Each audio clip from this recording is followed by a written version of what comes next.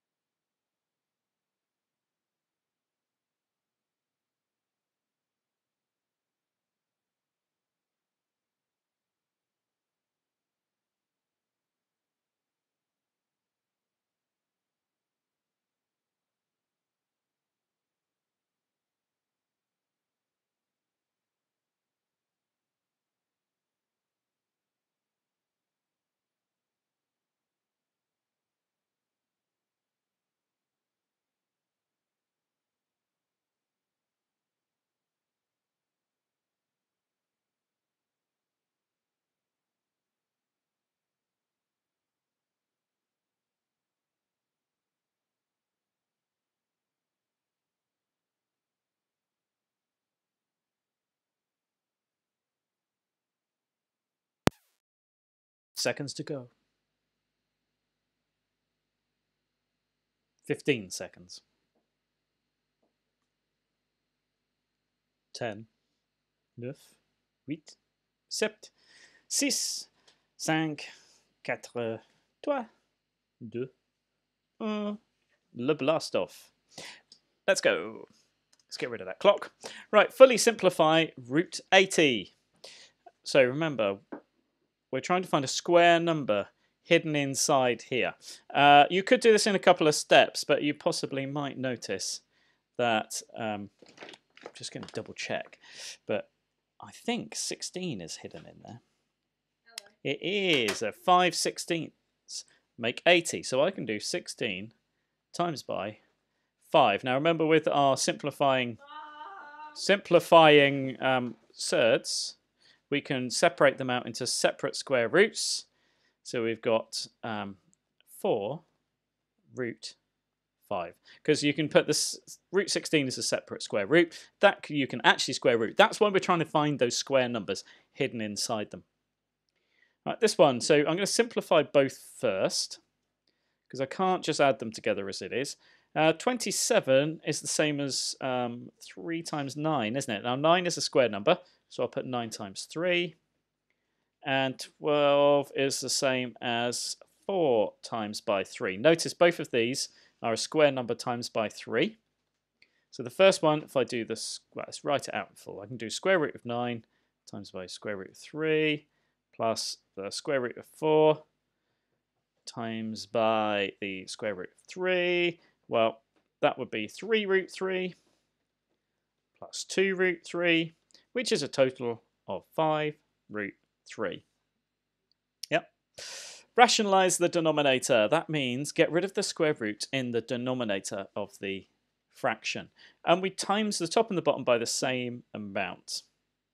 And I'm going to times it by root 3. Now you could times it by 2 root 3, the whole of that bottom, but you don't actually need to. You will get the same effect just by timesing it by the square root. Now 1 times root 3 is root 3. 2 times root 3 times root 3. Well, the two root 3's together multiply to make 3. So I've now got 2 times by 3. So that's now root 3 over 6. Cool. Expand and simplify. So this is a set of double brackets. So, you know, lots of people like to use FOIL. I do that, but I kind of just put the arrows on, really. Root 7 times 7 is 7. So that's the first. Then we've got outers. So root 7 times by negative 3. Well, that's negative 3 lots of root 7. Then I've got inners. I've got 2 lots of root 7. And then last, 2 times negative 3 is negative 6. Simplify that together. 7 take away 6 is 1.